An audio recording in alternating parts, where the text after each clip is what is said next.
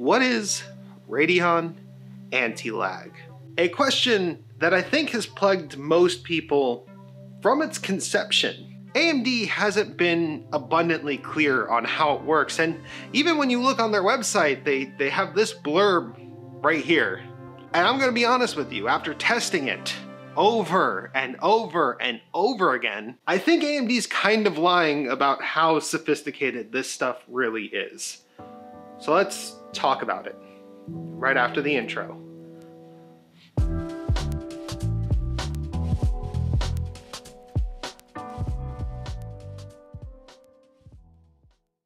Hello and welcome. My name is Wolfie and you are watching GreaterThanPie. We're talking about Radeon Anti Lag by AMD. And today we're going to actually go through our testing and our tested methodology for this because our findings are kind of interesting.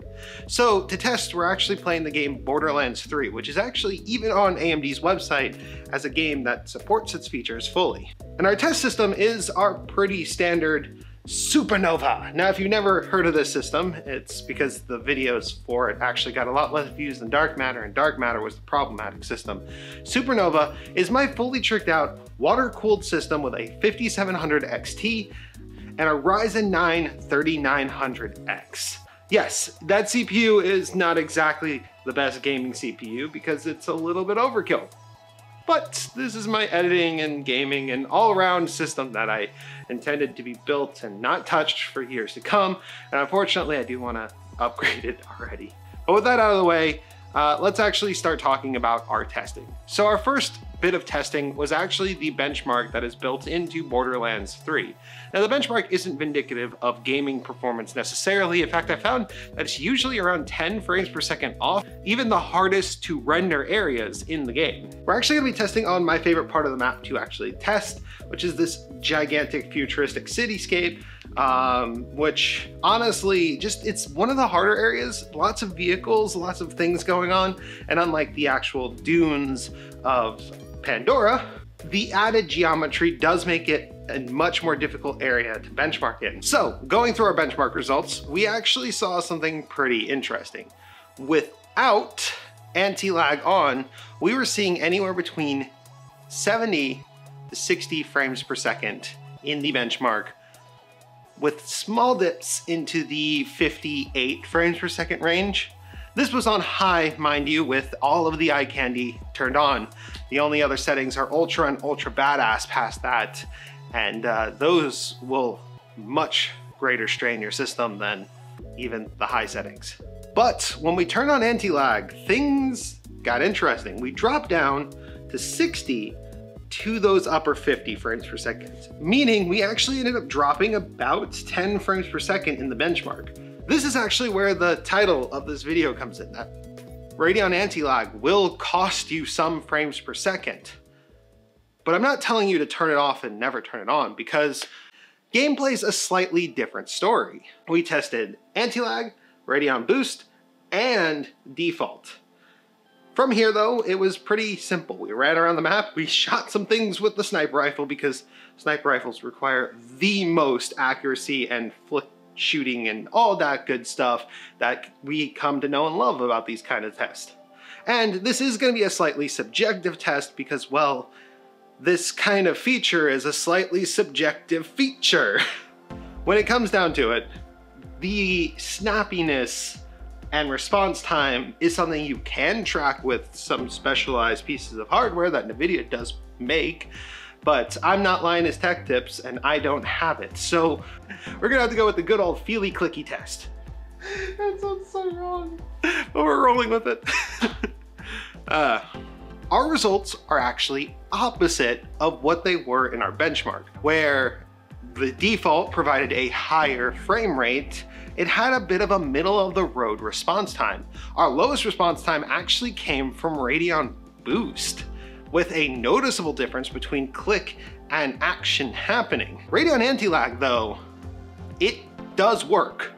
I can feel it working. Like, the response is insane and it's just amazing.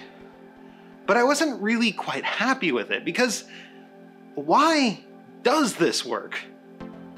I mean, if we're going off of AMD's logic, this is some sort of a smart scheduler, but the scheduling doesn't change the fact that the GPU worked just as hard, the CPU was working just as hard, and our VRAM was actually slightly higher when anti-lag was on.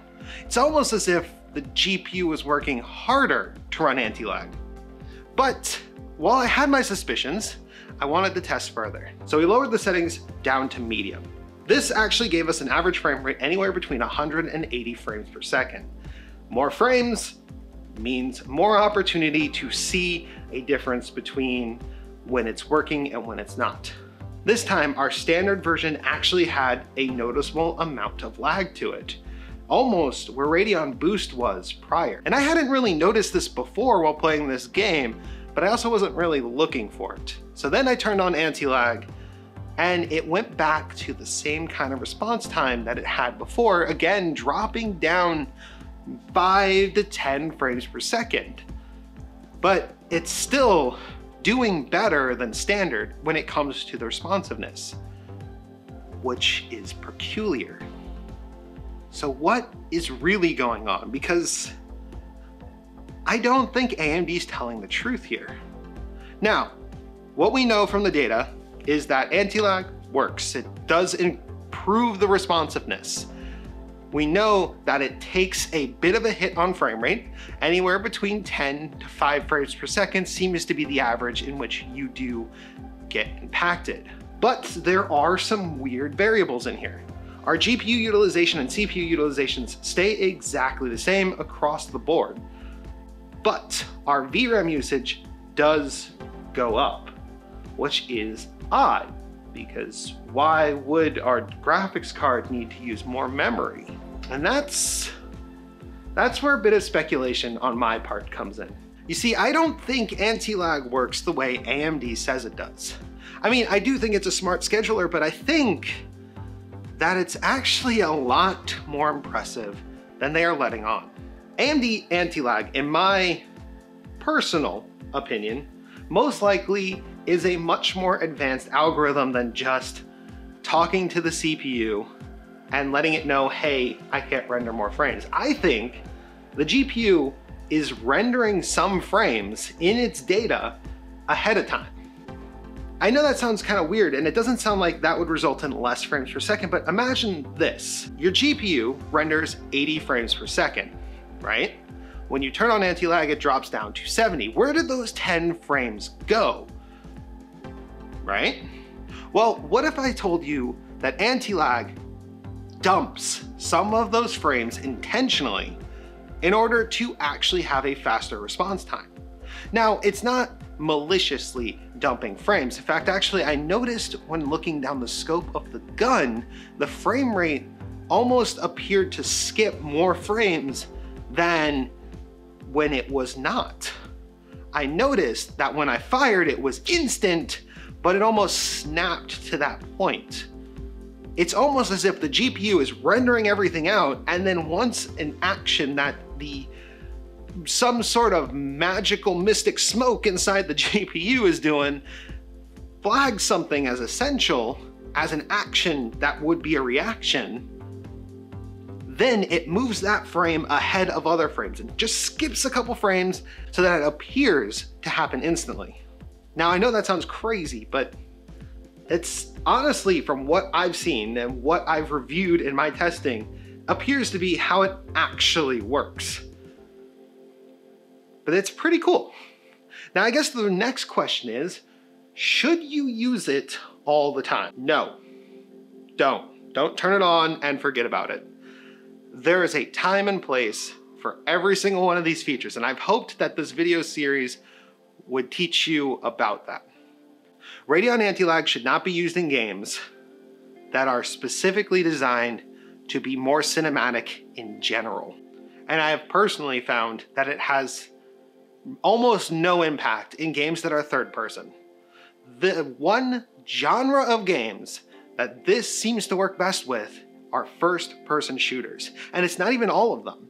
For example, Doom is a pretty good example of a game that is buttery smooth all the time.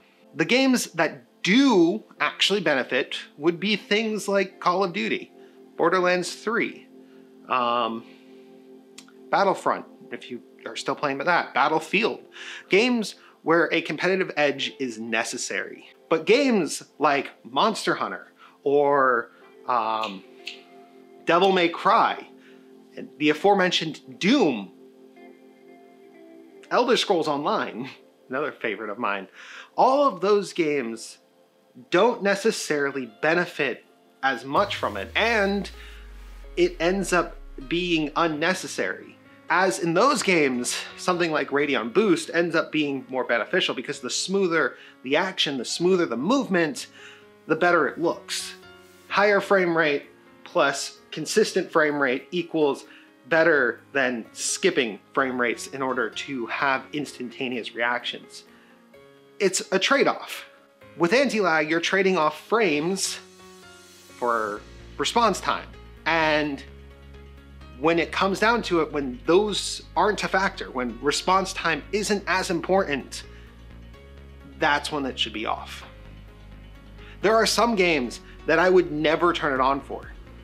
I've used Muse Dash a lot on this channel. Any rhythm game of that type is one that you don't want to that. You don't want the frame rate jumping around in a rhythm game. Like, the timing is important. And in order to get the timing right, it needs to be exactly where you would predict it to be. In the end, it is a useful feature, specifically for first-person shooters. But that's probably where it should end. But that is where we are going to end it today, guys. Thank you so much for watching. If you enjoyed watching this video, please give it a like, consider subscribing. We still have one AMD feature left to talk about, and that is FSR. Now, I've already talked a little bit about it and how it can relate to VR and VR modding, but I do want to get some native FSR games in studio to test and actually talk about. Because believe it or not, FSR and virtual super resolution, actually, so there's two more features, are an interesting beast altogether. So if you're not subscribed, get subscribed to that. We'll be talking about Linux stuff, more PC stuff. This is, yeah. I've got a secret for you guys. This entire video, I have been using FSR for all of that gameplay. Yes, every single clip of gameplay in this used FSR. We're going to talk about it real soon on this channel. I just wanted to let you in on the secret for those of you guys who are loyal enough to stay to the end of the video. Thank you so much. I really appreciate you guys. Just subscribe, enjoy the randomness. I try things all over the place. And if you have a suggestion for a video, always leave it down in the comments below, because that is where I actually get a lot of my inspiration for videos. So, thank you guys again. Wolfie, out.